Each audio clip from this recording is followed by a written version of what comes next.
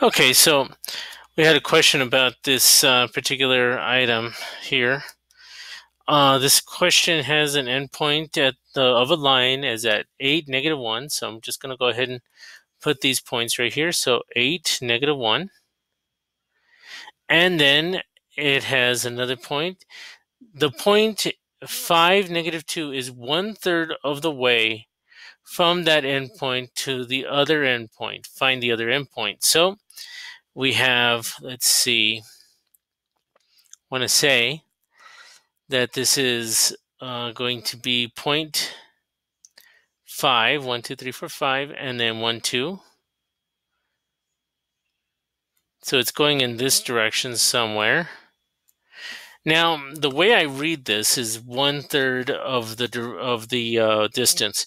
Now, if you take the distance of x, that's going to be 1/3 of the entire distance from wherever we're going. Then we have the distance in y, and this is 1/3 of the distance that we're going down. So in order to go ahead and find that point, we need to find out how much distance we have to go away from this point, this direction. So we have, let's see, 3 and 1. So a distance of 1. So 1 unit down and 3 units to the left. So now we have to figure out how we're going to go ahead and do that. So one of the things that I noticed, that this is 2/3 of that distance. Okay, so we need to think about how we're going to undo that. I had it real quick. Let me see. 2/3, and now that 1/3. Okay, so we have 1/3. So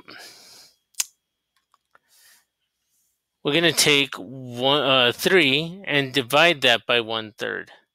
That undoes what they did when they took the distance and they multiplied that by 3. So that means 9 units. So that means that the total x direction, the total amount from x that we're going to go, is 9 units to the left, because originally they went only 3 units to the left, and that's 1/3 of the entire distance. Now when you take 3 divided by 1/3, which if you go ahead and take 3 divided by parentheses 1 divided by 3,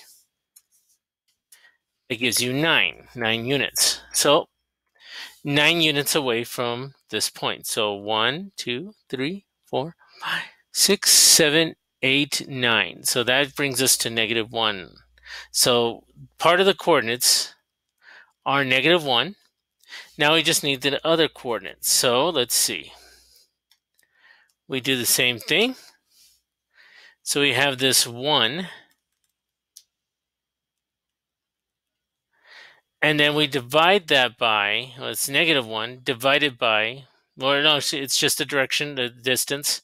There's no such thing as anything negative in distance.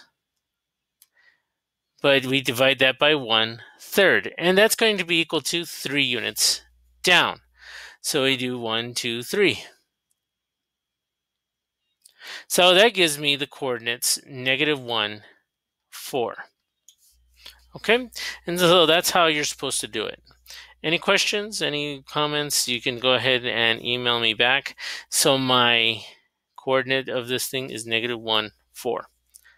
All right, see ya.